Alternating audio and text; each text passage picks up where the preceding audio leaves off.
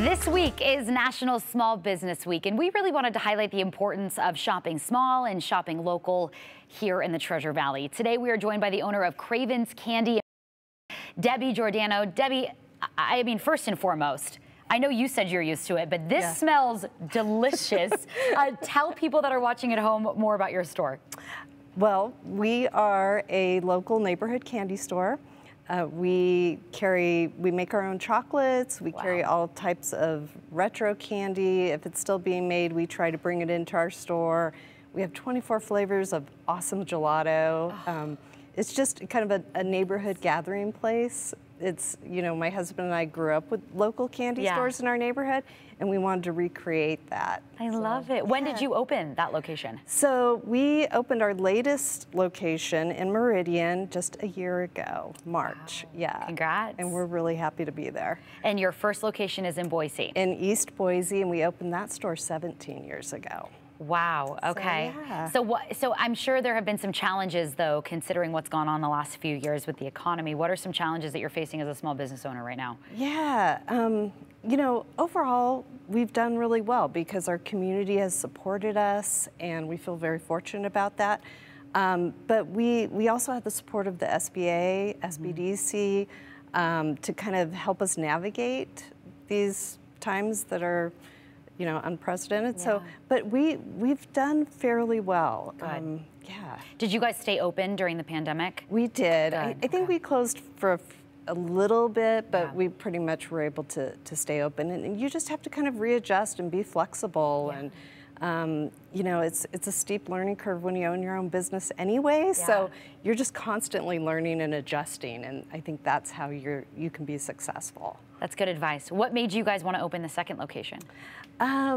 It was always in the plans to have another location here in Idaho, and it's far enough away from our other store that, you know, they don't compete with each other, but just to keep spreading the sweetness, just kind of keep getting it out there. And boy, Meridian's really welcomed us with open arms, and we're just really happy to be there.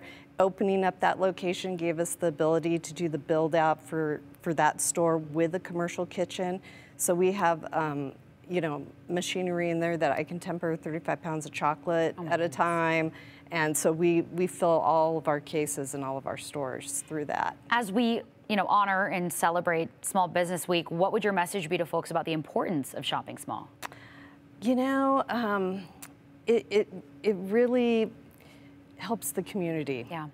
Because it adds kind of diversity and interest and fun things to do and explore. You know, our store, we have it set up like, we like to say there's an adventure around every little corner.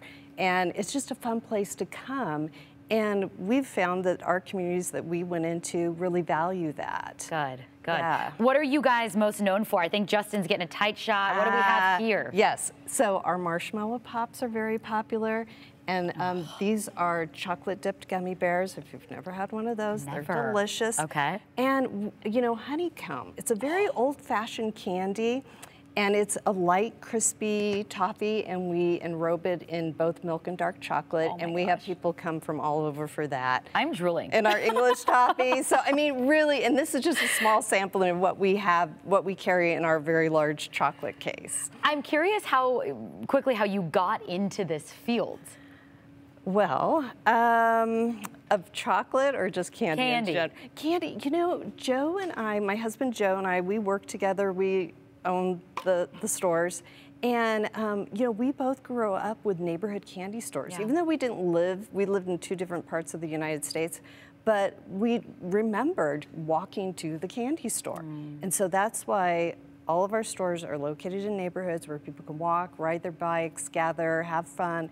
It's very multi-generational. We always say that it's for everyone. You know, it's not just a specific group of people. It really is a store for everybody. That's perfect. I cannot wait to dive into this when we go into this commercial break. Debbie, thank you so much for your time. Thank you so much for having me. Yes, and best of luck to you. We are back with more of the news at 4 after this.